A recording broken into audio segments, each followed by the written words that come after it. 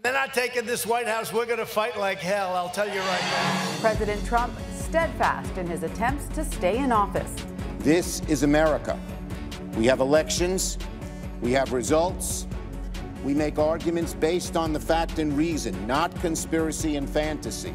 What should be a procedural day to certify the election results is now political theater, as several members of the GOP plan a final attempt to overturn the results.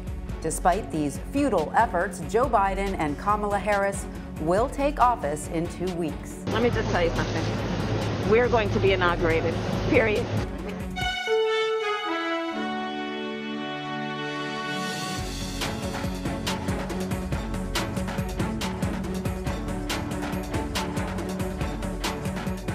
Hello, everyone. I'm Tanya Rivero. Thank you for joining us. In just a few minutes, a joint session of Congress will begin counting electoral college votes to confirm President-elect Biden's victory. But this comes as one of the races to determine which party will hold the majority of the Senate is still too close to call. Meanwhile, we know the Senate will have one more Democratic seat after the highly anticipated Georgia runoff elections yesterday. CBS News projects Reverend Raphael Warnock has defeated incumbent Kelly Loeffler.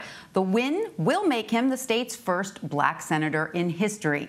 In an interview on CBS This Morning, Warnock described what this means to him.